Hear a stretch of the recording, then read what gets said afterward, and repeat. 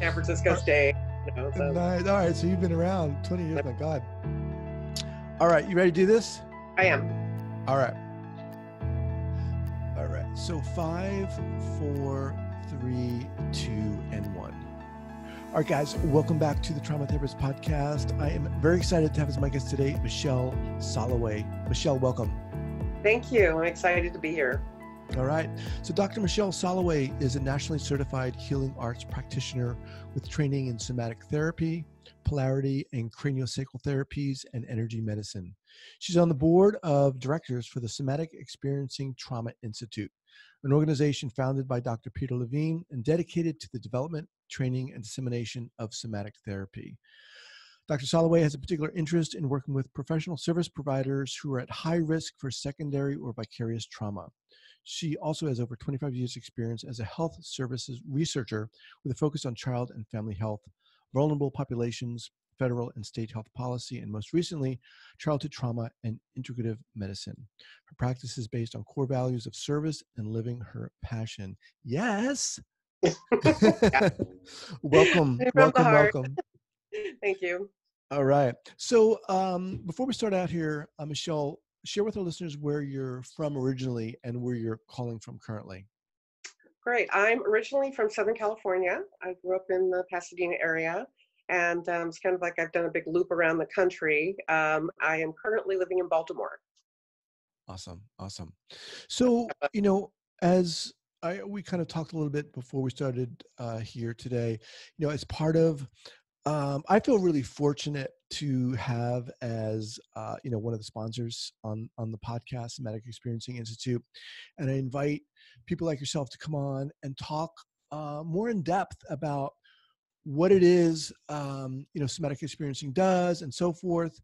And we'll get into that. But before we do, it's kind of hard to ignore the kind of elephant in the room, which in this case is COVID-19 and what's been going on.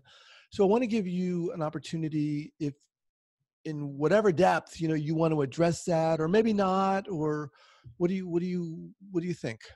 Sure.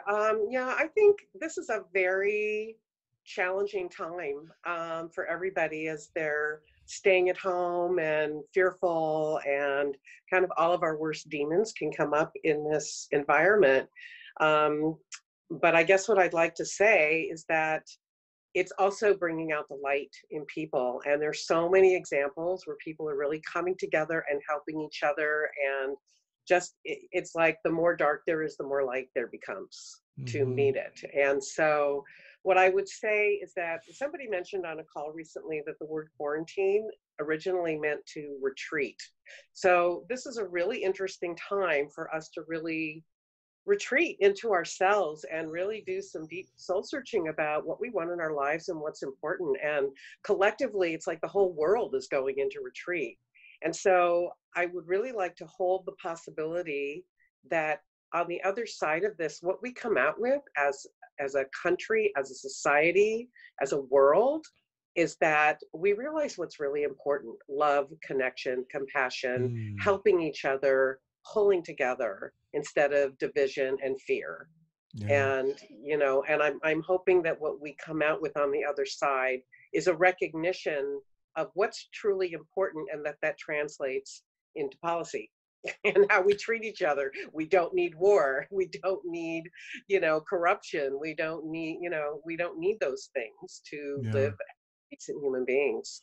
And maybe at the end, I have an exercise that I could show people that's really simple for addressing anxiety, because I know people get very, very anxious. Yeah, me too. Yeah. Yeah. No, I just want to say that I think what you just said here is right on the money and beautiful. I mean, there can be no shortage of such messages like that, of the positivity, because it's so easy to get, and I'll speak for myself, it's so easy to get sucked into the what, for lack of a better word, the craziness, the fear, the anxiety, and it starts to play as kind of like this subtle, almost subtle, but not so subtle background music to our lives. That's right. And also dissociation.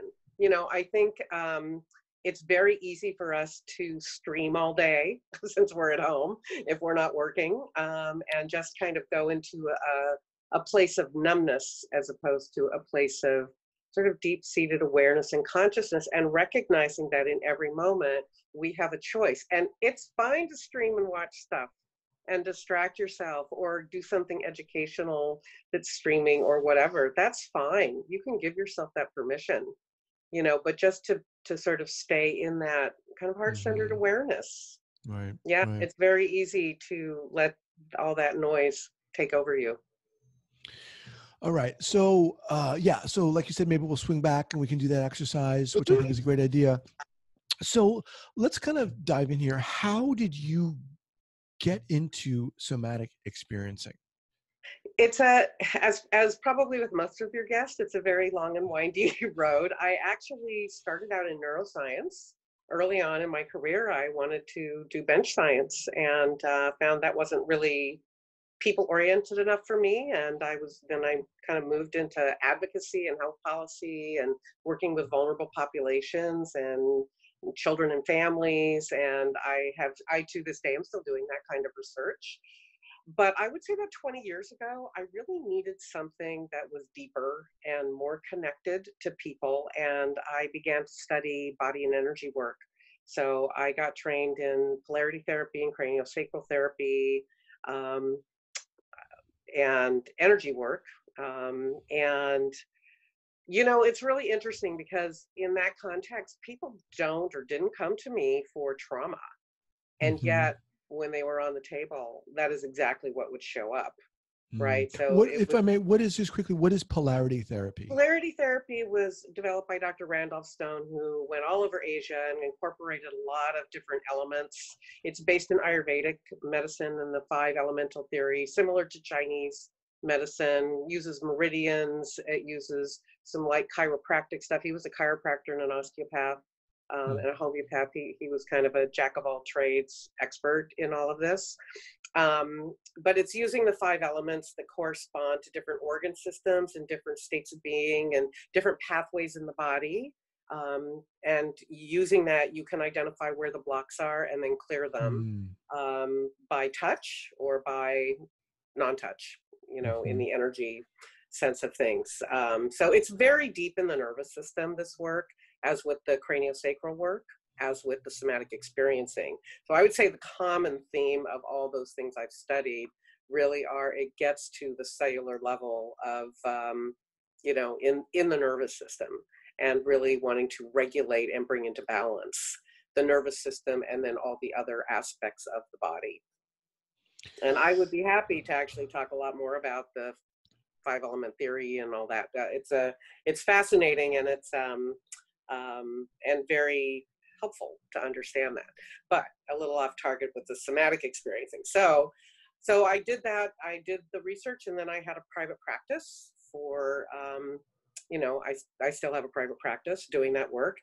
And about 10 years ago, I was working for a children's mental health agency, and this was during the time of the Iraq Afghani wars and all the people coming back. And I was living in Portland, Oregon, which was a big center for reservists who were being called up and going over and over and over again with no recuperation time. And we were seeing all of their children and their Mm. families and their spouses. And I just remember having conversations with some of the veterans and their families, and I was just appalled at how much vicarious trauma there was, which manifests the same way as regular trauma in the body. Mm-hmm. And it just was unacceptable to me that there was this entire swath of society of children who did not know what a loving, connected relationship looked like because their parents were traumatized, either Mm-hmm. directly from war or because they were a spouse of somebody in war and having to deal with all of those situations. And for some reason, I felt that it was my personal responsibility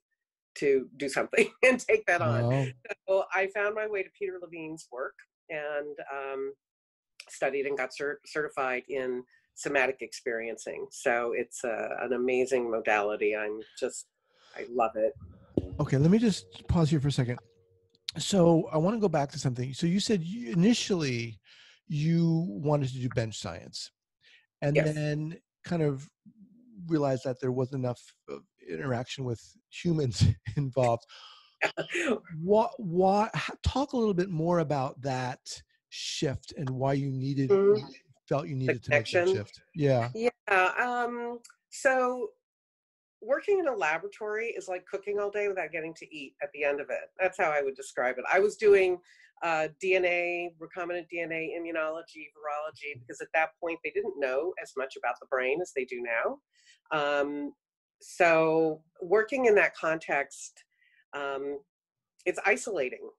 And although my first experience with it was with somebody who was just brilliant and collaborative and wonderful and artistic and had all these qualities, and I thought that's what scientists were going to be like. And there are many scientists who are like that. What I Hmm. realized when I finished college and went into laboratory work is that it really isn't all like that. It's very competitive, and people are competing for grant money, and people sort of like to collaborate, but not really. And it's kind of Hmm. isolating, and you're working around a lot of dangerous chemicals. So, for me, it's like it just wasn't enough of the human contact. And I was volunteering to do health advocacy for people on Medicaid and Medicare, and going with them to the doctor's offices to help them get their needs met. Because I was completely appalled at how we have a healthcare system where poor people and uninsured people can't get what they need. I mean, it's ridiculous. And so the contrast of those two experiences of what it was to help somebody get what they need Hmm. in real time, in a medical way, in a healthcare way, and getting their needs met, versus being in a lab and doing something that's very kind of theoretical, redundant. It's a lot of the same kind of task over and over again. It didn't excite me in the way that being with people and really trying to help people and be of service in that way did. And I come from a very strong service perspective. I feel like I'm a very privileged person in this world, and that has the responsibility in my mind of being in Hmm. service. Because if people who have privilege are not in service, who will be? So Hmm. for me, it was a very simple calculus. So I ended up going into health policy and really doing a lot of work around the uninsured, and how that's linked to employment and how it shouldn't be. And so I have a sort of a long-standing interest in a single-payer system. I'll Hmm. be straight up about that. Well, I love your attitude and your perspective, and it's people like you who I'm so thankful we have working in the position you're working in. What was it about, Peter Levine's work and somatic experiencing in particular that drew you in? What was it there?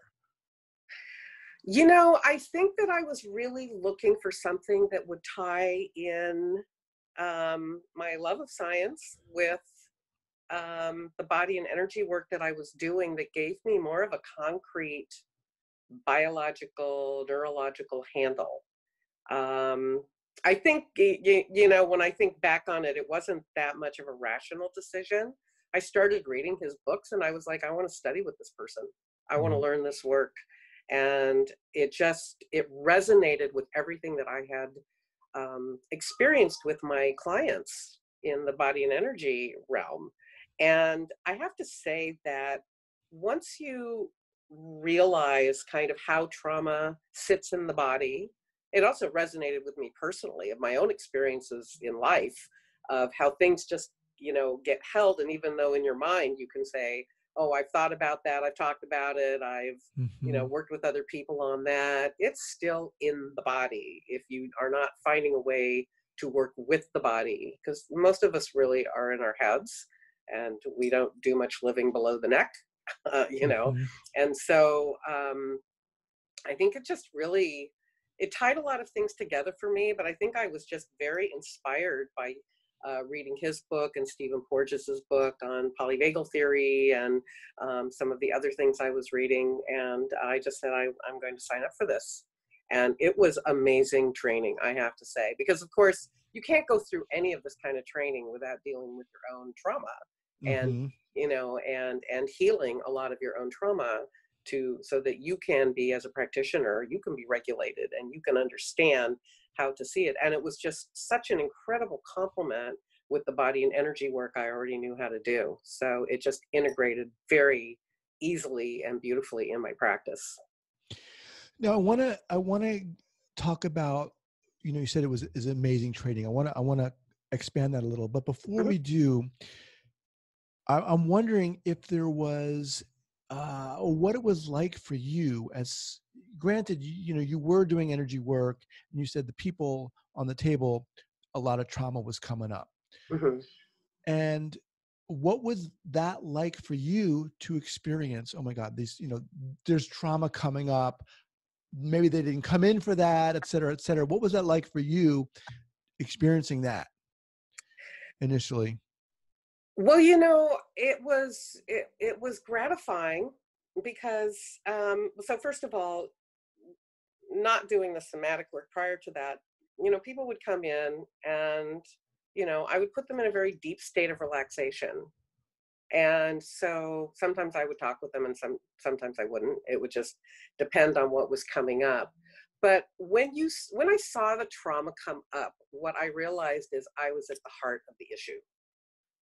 You know, I was in the nervous system, I was in the tissues, I could identify where those blocks were, and then in clearing them, it was like, um, you know, I just felt like I was getting to the heart of the matter. Hmm.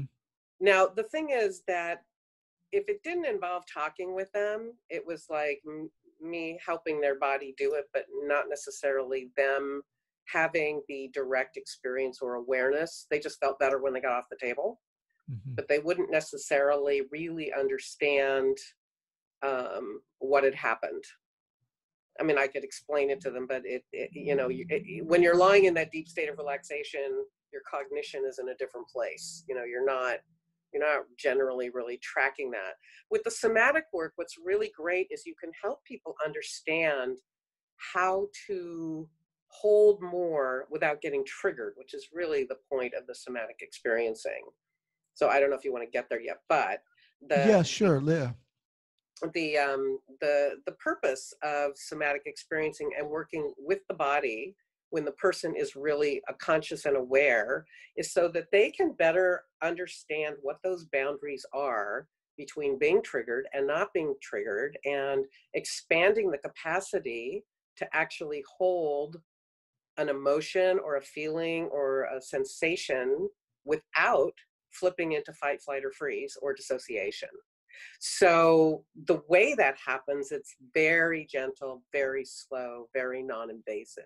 So you don't ask people to talk about their trauma. In fact, you actually think a lot of people want to, and typically you stop them and say, okay, let's just stop here. Let's slow down. Let's Hmm. notice what are you feeling in this moment and where are you feeling it?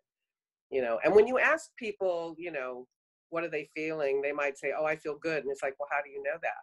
Where is that good feeling? And people have trouble identifying that. So Hmm. it's really bringing to awareness and consciousness the ability to actually know what's happening in the body in real time while you're awake and aware, you know, as opposed to in a dreamy state of, you know, deep relaxation.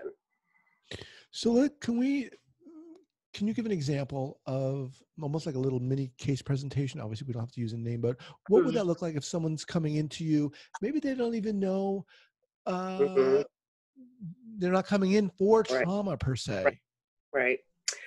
I had a very, very interesting case where um, a woman in her 50s came to me and was having headaches.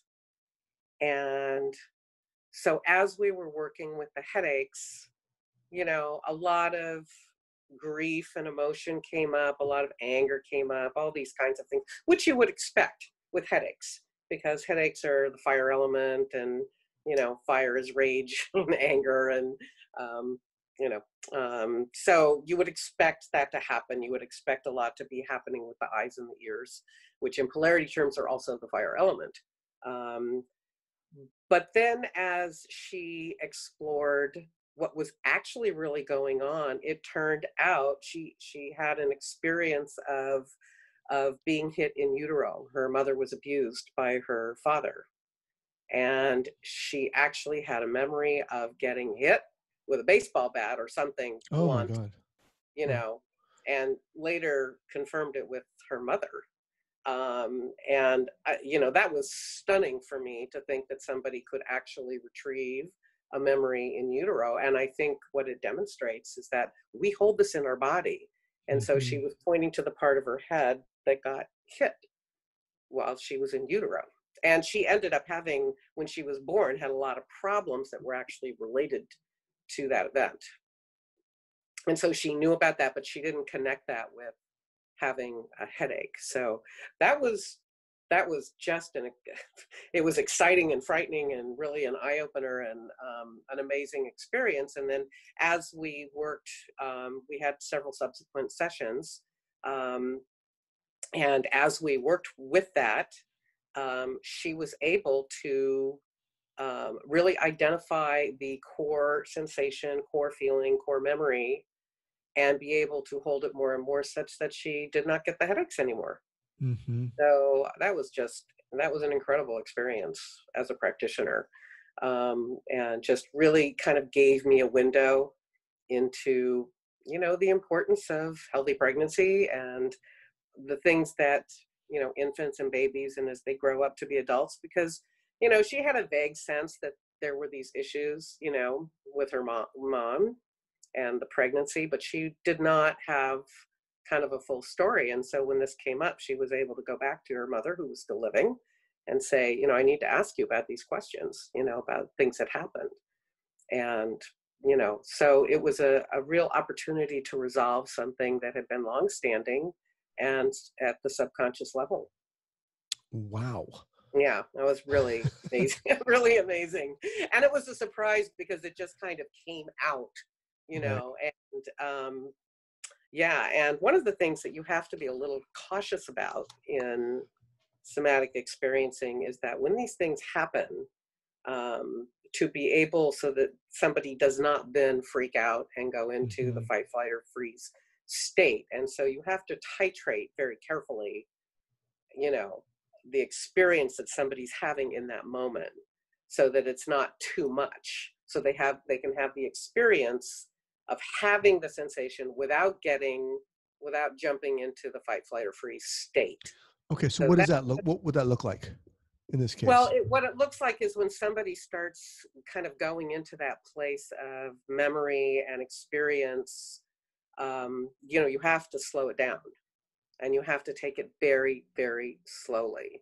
And so there's this very fine line that you have to walk between kind of allowing that process to play out that gets them over the hump, Mm-hmm.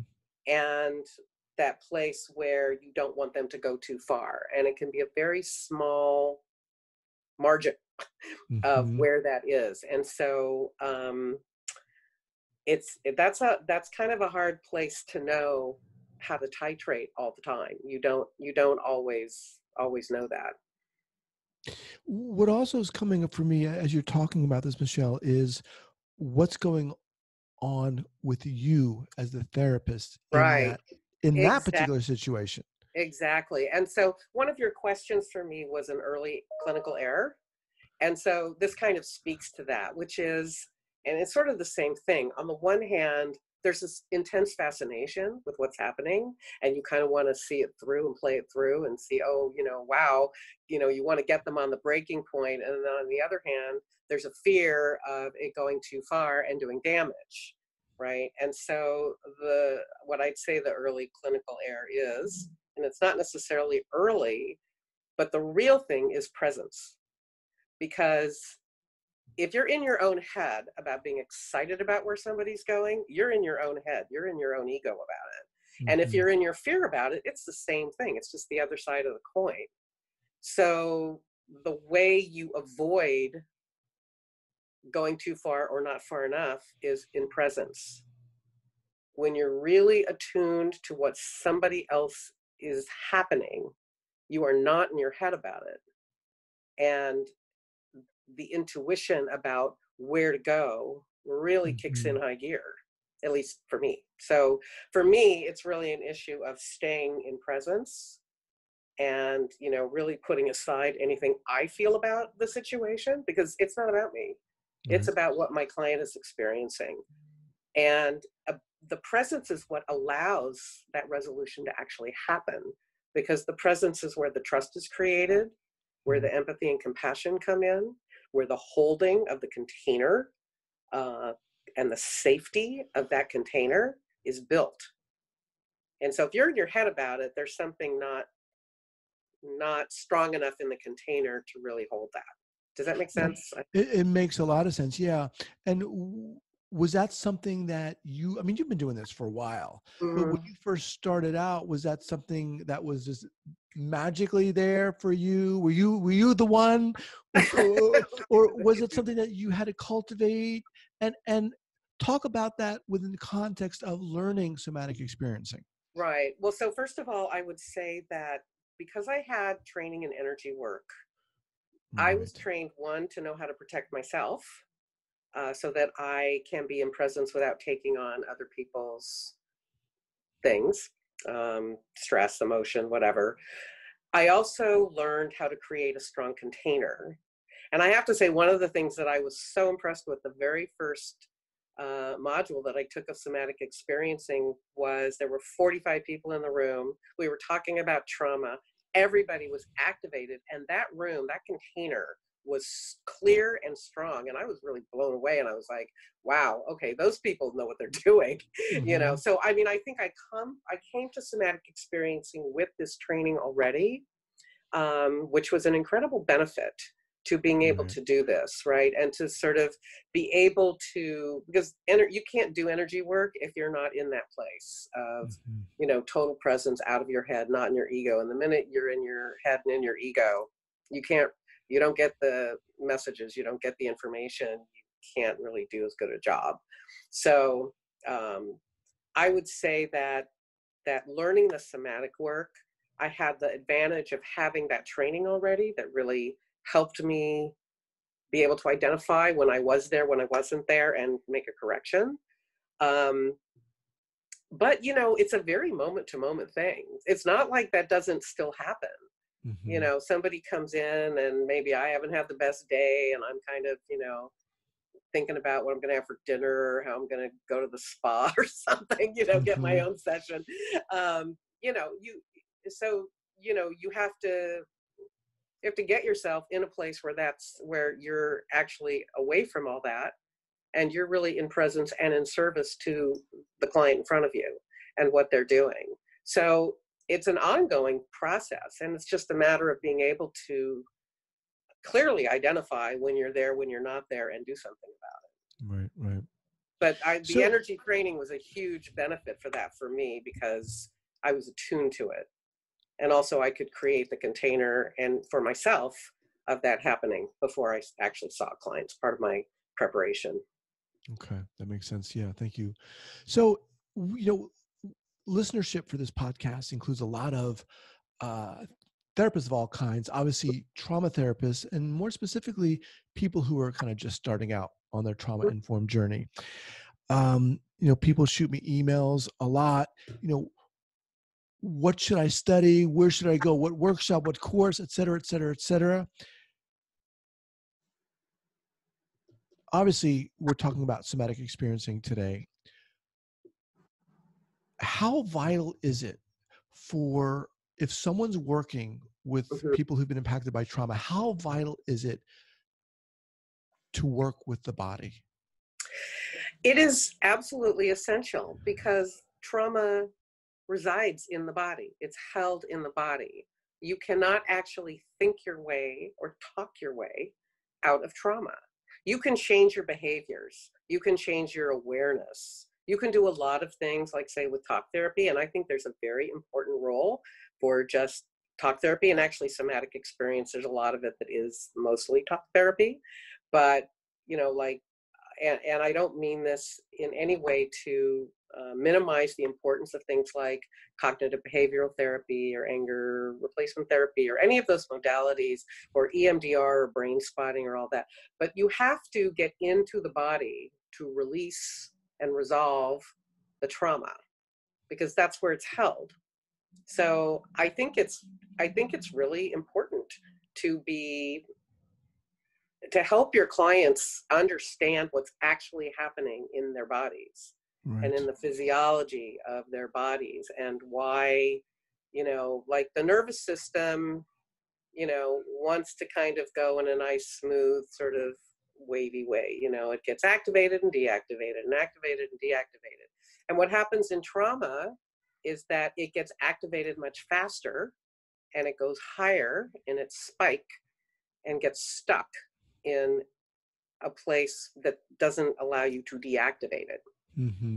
That sort of didn't make sense. If I had some visuals, I could sort of explain it better. But you can think of it as, you know, you're in the river of life, and you go down the river, and you might hit a little bump, or you might hit a rapid or something, and you're able to negotiate it. And then something happens, a trauma event, that breaks that barrier, and all of a sudden, you aren't able to contain that emotion. You're just out there, outside your normal course of the river. And you may not even be in the river at that point. You might be just stuck at where the event happened, which is what happens with a lot of very severe trauma or chronic trauma. You get stuck in that place. So what somatic experiencing helps you do is expand the river and allow you to navigate with more fluency the bumps and the rapids, and you know, and some bumps are bigger, some rocks are bigger, some parts of the river are more dangerous. You know, some things happen, and it's really about our capacity to hold difficult experiences and emotions and sensations and fear in a way that's manageable, that it doesn't, Mm-hmm. you know, it doesn't deflect. But you know, the thing about trauma is it's foundational, you know, and it's universal. We all have experienced trauma, and some of it we get over and some of it we don't. And the part that we don't stays in our bodies until we deal with it. And it colors your life. Right. It just becomes a lens. It becomes an aperture of your life. But if you're not aware of that aperture, you don't realize what might be on the other side of it. It's kind of, I mean, I sort of think about it how people who are seriously depressed are in a very deep, dark hole. And what makes resolving depression helpful is when you know there's something outside of that. But sometimes you're so deep into it, you don't know that there's Mm-hmm. light outside, there's something outside the deep dark hole, right? So it's important and helpful for people to realize that when they have these difficult experiences, and we all do, that there's something on the other side of that. You can get to the other side of that Right. in a Right. way that makes you healthier, happier, stronger, more alive, more resilient. So for those people who are listening to this and they're thinking to themselves, okay, I'm interested. What's the best place for someone to start if they want to learn more about somatic experiencing, or Mm-hmm. even start diving into training? Yeah, so I would highly recommend Peter's book, Waking the Tiger. That gives a very good sense of what somatic experiencing can do. There's the SETI website, www.traumahealing.org, has all sorts of resources on it.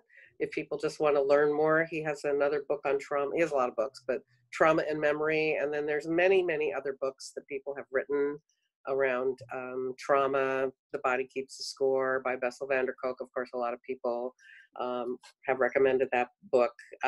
Stephen Porges's book on polyvagal theory, which is a very scientific neurophysiology look if people are into the science Mm-hmm. behind it. It's a little dense to read, but it kind of can give you that sense of it.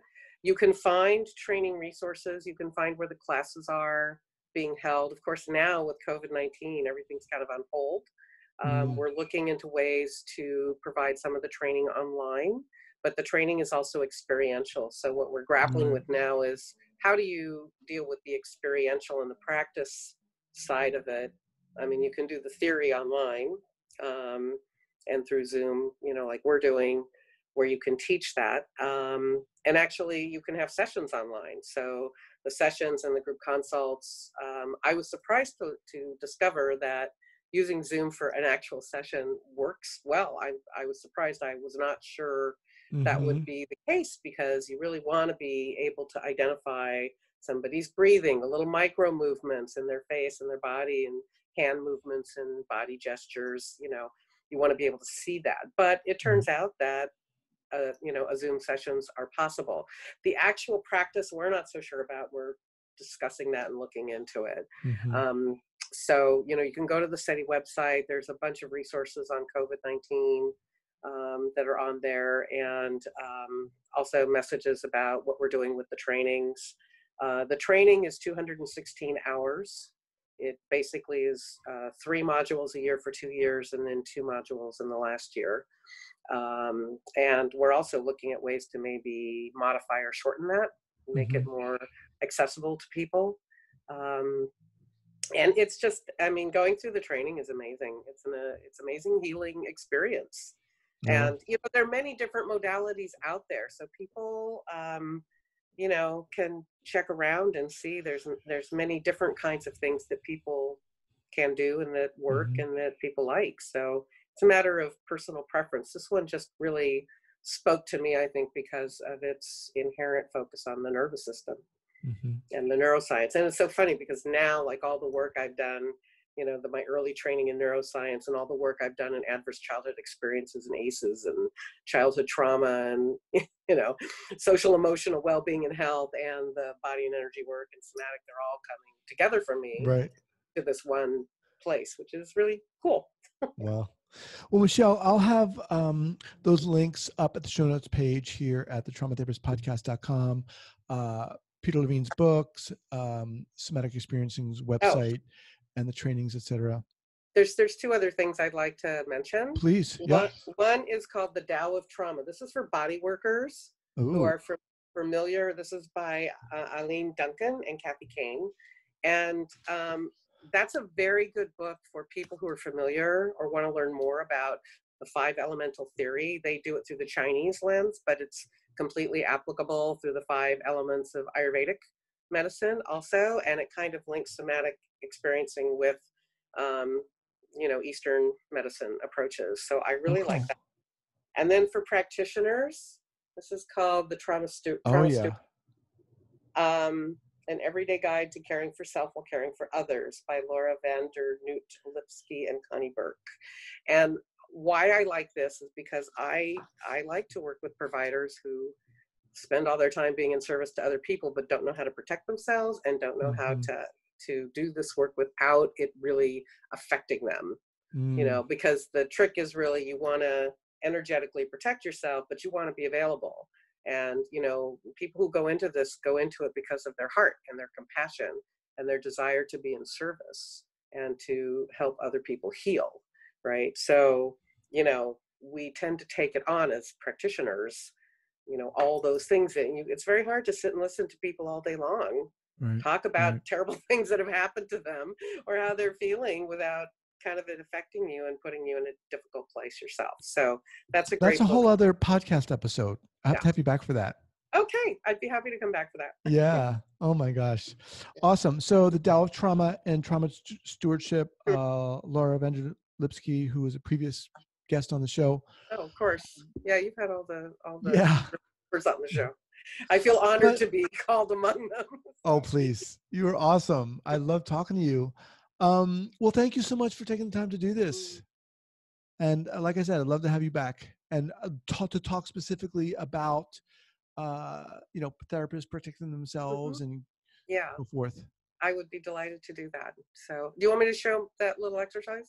Please do. Yeah. Oh, okay. So this is called, I have to try to move my computer a little bit. So this is what I call a closed loop connection.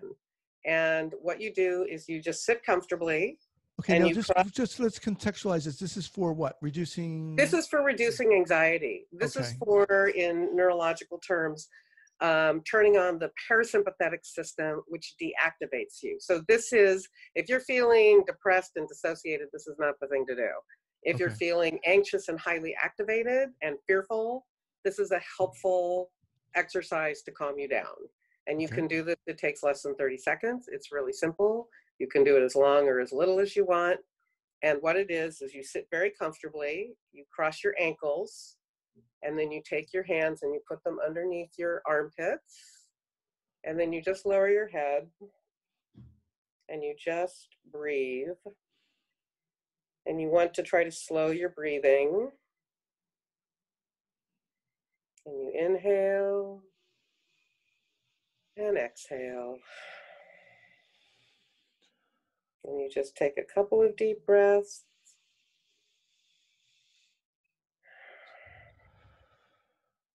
And then just breathe normally. And you just want to stay here as long as it feels good for you. And whenever you're ready, you can come back and open your eyes. Mm. And what I find, you can feel how instantly everything just calms down a little bit and goes quieter. And what the physical movements do is it blocks off stimulus from the outside world, so that you're really connecting into yourself. So that, and you're just using your own body to calm things down in your system. So it's activating the parasympathetic system. And I find 30 seconds of this is good. You know, it just, if you want to stay there longer, that's great. But 30 seconds to a minute is usually sufficient just to have that sense of, I'm back. Yeah, I loved it. I was ready to keep going. Maybe I'll do that when we get off here. All right, Michele, thank you so much. And again, we'll be in touch. Okay, thank you so much. I really enjoyed our talk today. Awesome. Take care.